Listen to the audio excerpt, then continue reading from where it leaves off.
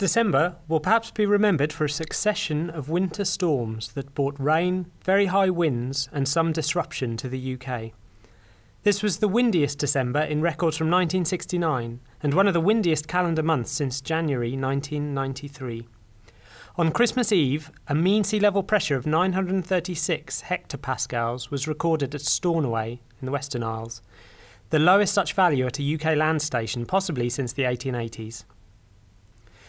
Looking at the statistics for the month as a whole, the provisional mean temperature was 5.7 degrees Celsius, which is 1.8 degrees above the 1981 to 2010 average, provisionally the warmest December since 1988.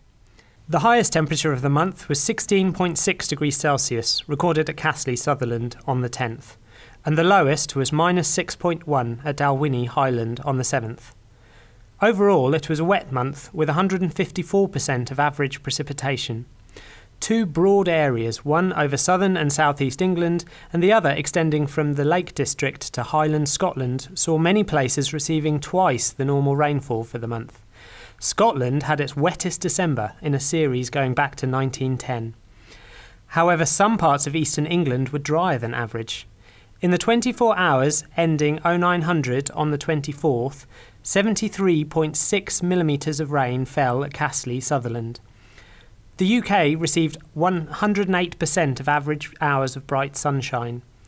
The highest wind gust recorded was 109 miles per hour at Aberdaron, Gwynedd, late on the 26th. A snow depth of 20 centimetres was measured at Kindrogan, Perthshire on the 23rd. We'll now take a closer look at the weather that defined December. The first few days of the month were mostly fine over England and Wales, but less so for Scotland and Northern Ireland. A major winter storm on 5th brought gales and heavy rain with a gust of 93 miles per hour at Altnahara, Sutherland on 5th. As the low moved across the North Sea, it pushed water south and resulted in highly damaging storm surges for North Sea coastal areas. There were some spells of finer weather during the first few weeks, with a high pressure centre located to the southeast. The first half of the month was also mild, particularly for Scotland and Northern Ireland. The situation broke down on the 14th to become much more unsettled, with severe gales causing further flooding and disruption to Scotland on the 14th and 15th. Another deep low pressure system brought heavy rain and very strong winds to much of the UK overnight of the 18th to 19th of December, and a gust of 94 miles per hour was recorded at Needles Old Battery on the Isle of Wight on the 18th.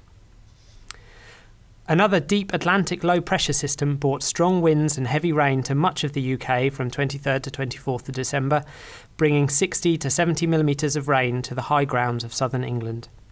Further spells of very strong wind and heavy rain caused further disruption through the remainder of December, particularly through the 26th to 27th and 29th to 30th. Here are some of your December weather pictures you sent in. Send in your pictures of January's weather through Twitter and you could feature in next month's summary video.